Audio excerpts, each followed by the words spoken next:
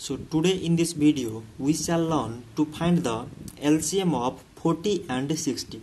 So to find LCM, first of all we choose the lowest number that can exactly divide 40 and 60. So the number is 2. So 2 times 20 mean 40, 2 times 30 mean it is 60. So again these both are divisible by 2. So 2 times 10 mean 20, 2 times 15 mean it is 30. So now 2 can't exactly divide 10 and 15 both. So we choose the number greater than 2 that can exactly divide 10 and 15. So the number is 5. So 5 times 2 mean 10 and 5 times 3 mean it is 15.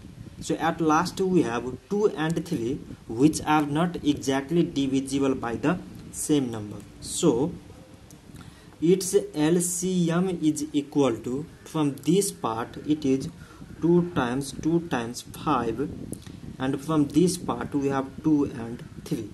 So 2 times 2 mean 4, 4 times 5 mean 20, 20 times 2 mean 40, 40 times 3 mean it is 120. So 120 is the LCM of 40 and 60. So this much for today, and thanks for watching.